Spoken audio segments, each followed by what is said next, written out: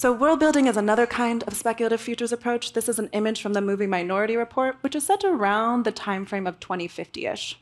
And to build the world, the filmmakers had to research what 2050-ish could be like. It wasn't just about looking into the technologies that could happen. It was also about diving into what political systems might be like. What are the ecological contexts? What are the cultural norms? And the film was so successful at grounding what at the time were really fringe areas of research. Responsive targeted advertising or touchscreen tech, like that wasn't around when it came out in the early 2000s, that it led to hundreds of patents in the years since because we could really see how these things might impact daily life.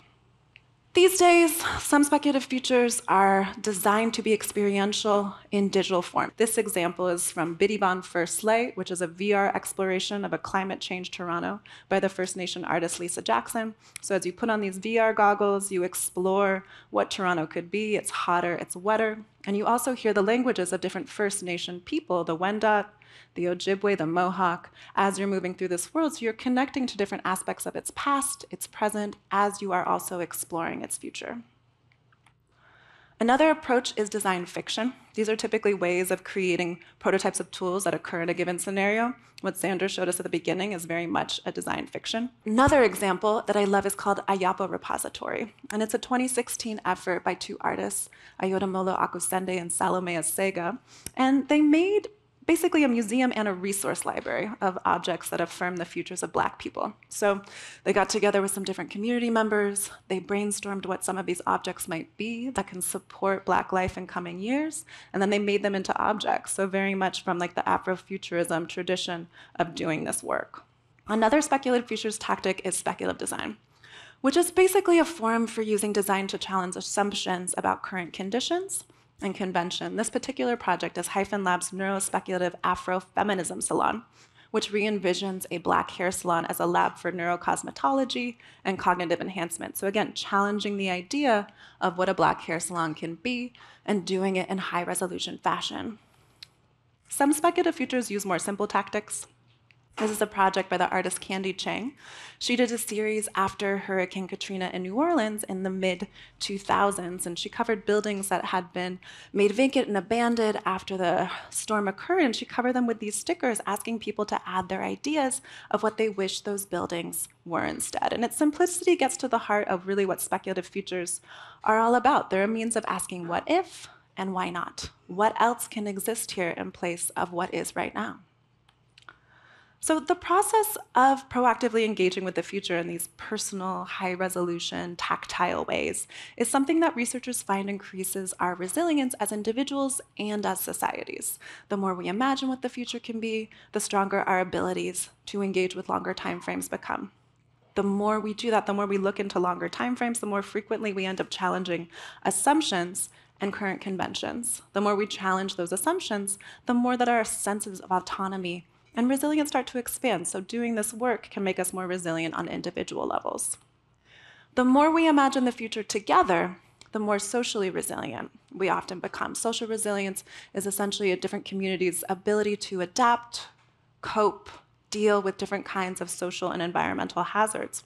And researchers are finding that just as important as ecological and infrastructural resilience is, social resilience is just as critical. This picture is an image of Chicago's 1995 heat wave, which killed hundreds of people across the city. And researchers have found in the decades since that communities that weathered the event more safely, where less people died, were those where people knew each other. They were socially resilient because they were socially connected. So while infrastructural resilience, for example, can take large amounts of time and money to achieve, social resilience, our connections to each other, the institutions that hopefully support us, is a more immediate opportunity that still has very real impact.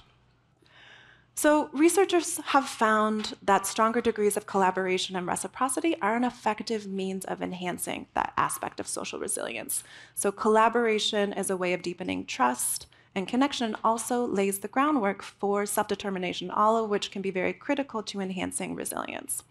So speculative futures tactics help us do this work, help us build these connections in a few different ways. One is by cultivating possibility through play.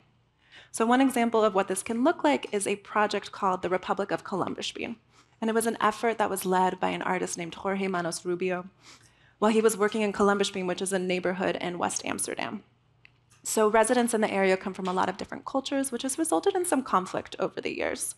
And after trying some more traditional measures to address these issues, local government asked different artists and designers to try some more experimental tactics. So Manos Rubio worked with residents in the area to come up with the idea of turning the local square into a micronation.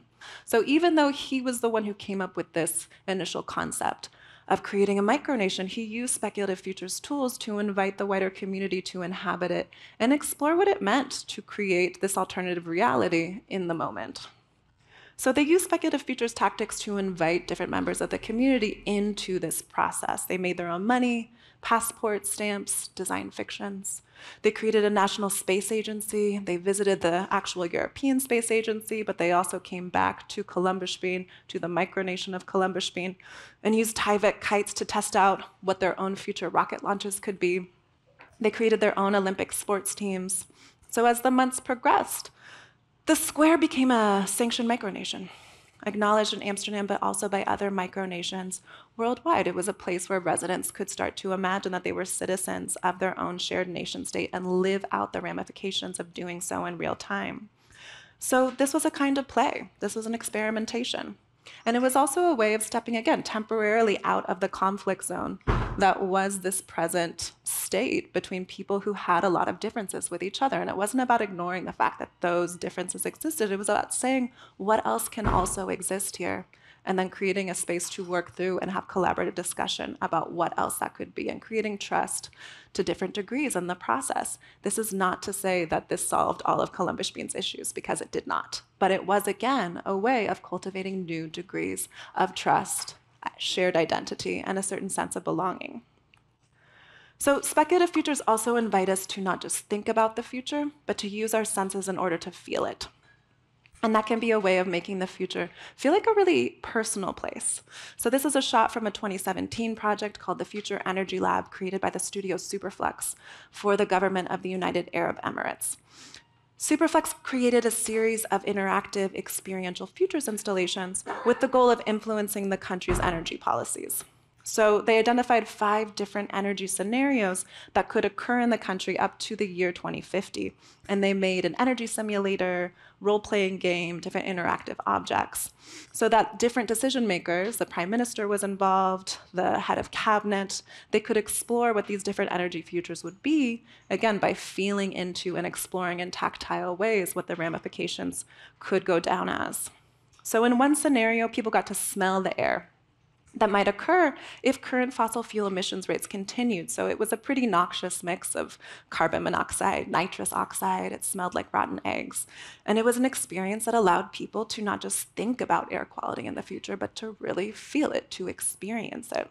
I'm borrowing a phrase from Stuart Candy, who's a Long Now Fellow and a former colleague of mine, that Speculative Futures, this work, helps us to not just see into the future, but feel into the future. And when we do so, we can start to really relate to the future as a fundamentally personal place, which it really is. We will be living, some of us at least, 30 years from now. Our children, our grandchildren will be living there. The Speculative Futures can also be a powerful way of balancing between the parts of our brain that work with long-term vision and other parts that are more focused on the here and now. Because Speculative Futures tools really focus on different narrative aspects, they can be a way of, again, linking the specific and the personal to initiate the balance between these 2 time frames.